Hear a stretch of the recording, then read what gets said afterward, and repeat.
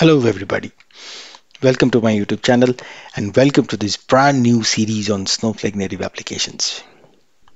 Now because you are watching this particular series, that means you have a strong interest to understand what a native application is.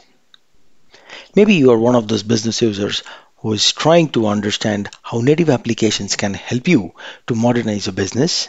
Or maybe you are one of those geek developers who's trying to understand the building block of a native application because your final aim is to build a production grade native application.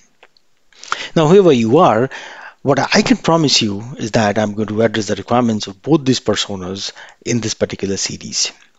Now, this series is going to be a aggregation of around 6 or 7 videos, which I really don't know at this point of time. We'll figure out as we go along.